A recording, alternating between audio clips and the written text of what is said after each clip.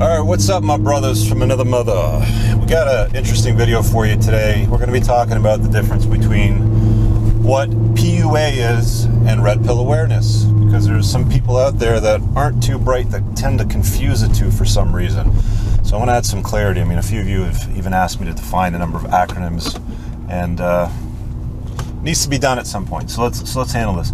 What is PUA? PUA stands for Pickup Artistry, which is what you see on YouTube when they have a guy with a hidden microphone and he approaches a girl and uses memorized lyrics that he intends to use to get a phone number or a date or whatever it is, you know, whatever the intention is. There's a lot of, I guess, schools, if you will, or communities that teach guys how to approach women and how to overcome the anxiety that's associated with talking to pretty girls. I mean, you know, guys have always had a problem with that. So I get why it exists and I get why it's successful. The thing that you got to understand, though, is that there's a pretty huge difference, and I want to distinguish what the two is between PUA and red pill awareness. They usually just give you the tools and resources to kind of go and get the number, if you will. But it doesn't deal with a whole lot after that. Now, from what I understand, a lot of the RSD guys are trying to change that and give men a few more tools to help understand a little bit more about the sexual marketplace. But they still tend mostly to focus on, you know, the whole approach thing. I know a guy personally that took one of the courses, and they have a... what do you call it? It's kind of like a minimum number of approaches that they have to do. So they give them all the lyrics and they ask you to follow certain things. Sorry, I have to keep messing with this mic cord. It's getting in the way of my shifter. And he had to do something like 50 or 100 different approaches when he went to this retreat or class thing. They did it in Vegas, which is not that uncommon. I mean, I suppose Vegas is a good place to do it. And he seemed to have a pretty good experience. I mean, he didn't have any complaints about it. But the thing that people don't get, or they don't want to understand, is that the distinguishing factor between PUA and red pill awareness is red pill awareness, RPA, let's call it, is something completely different. It's got nothing to do with memorizing lines, regurgitating them, and picking somebody up. If you've read The Game by Neil Strauss, basically the godfather of approach and, you know, pickup artistry is a guy by the name of Mystery. And even, you know, this guy, after thousands, probably tens of thousands of approaches, he ended up having one-itis for this girl called Katya, and he couldn't really function that well. I believe he was even suicidal, is the way that Neil Strauss had described it. So pickup artistry doesn't guarantee that you're able to function well throughout society. Red pill awareness, on the other hand, I mean, comparing red pill awareness to a pickup artist is like calling a MGTOW. It's like saying that the acronym for MGTOW stands for men grabbing their own weenies. It doesn't. It's absurd to say that. There's so many different factions of men that identify that way.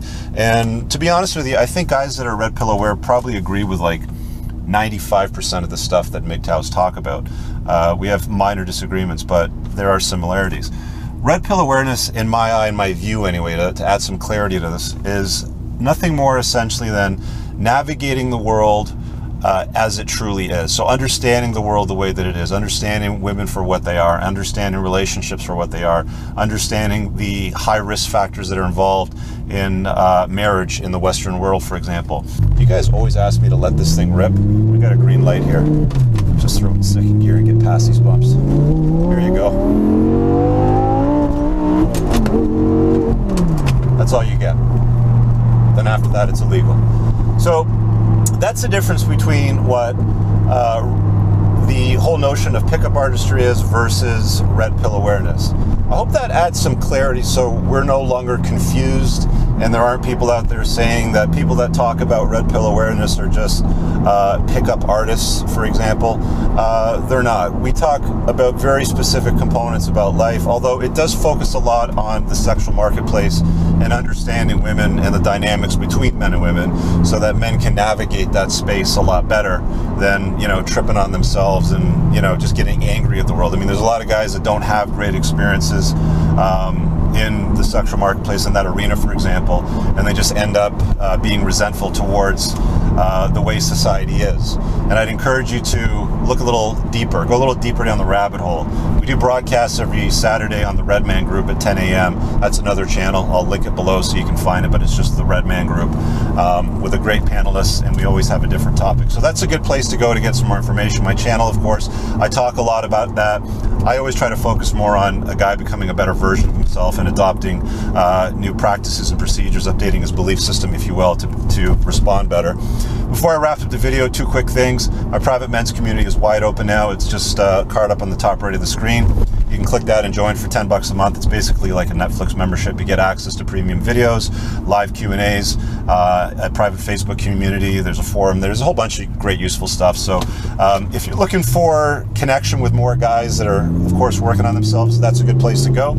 And channel sponsor to the Tactical Soap Company. As you guys know, it's pheromone-infused soap. It is not going to have women throwing themselves at your feet, but if you understand, you know, the notion of game and how to have conversations and deal with, you know, women on the sexual marketplace and what they're all about, and accepting what people are for what they are, it'll certainly help you out, give you a little bit of advantage. There's a coupon code below if you use Cooper at checkout for 10% off. See you guys later. Next video. Peace.